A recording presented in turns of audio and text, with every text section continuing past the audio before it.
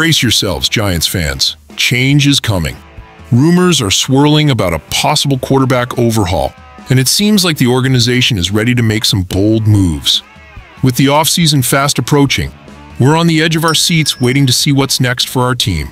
Will we find the future leader we desperately need? Join the conversation by liking this video and subscribing, because this is just the beginning of an exciting chapter for the New York Giants. The era of Daniel Jones with the New York Giants seems to be coming to an end, and honestly, it's been a roller coaster ride. As we dive into this week's news, it's becoming clear that the Giants are seriously considering sidelining Jones for the remainder of the season. Dan Duggan from The Athletic has laid it all out for us, stating that it's essentially over for Jones in New York.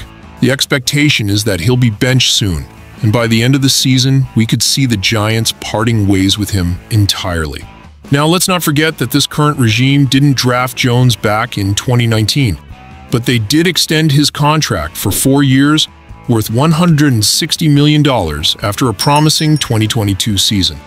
That's a significant investment, but it looks like they're ready to move on after just 2 years. What does this mean for our salary cap?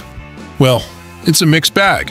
Sure, we're looking at a $22.2 million hit, but we could save $19.4 million in cap space, according to Over the Cap.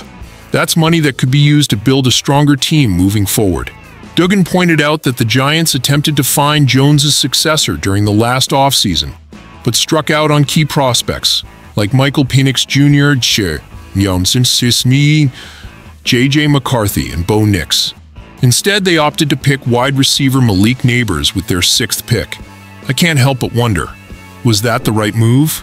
With the Giants poised to have one of the top 3 picks in the 2025 NFL Draft, the opportunity to select a new quarterback is on the table. But will they take it? That's a question that will dominate the offseason discussions.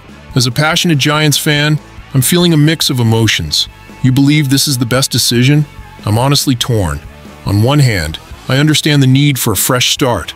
But on the other, there's a part of me that feels for Jones. He's faced a lot of challenges. And you, what do you think? I want to hear your thoughts down in the comments. This is a pivotal moment for our team, and every decision counts as we look to the future. Don't forget to like, share, and subscribe to the channel to keep up with all the latest updates. Hit that notification bell so you don't miss a thing. The Giants' journey is just getting started, and we're in this together.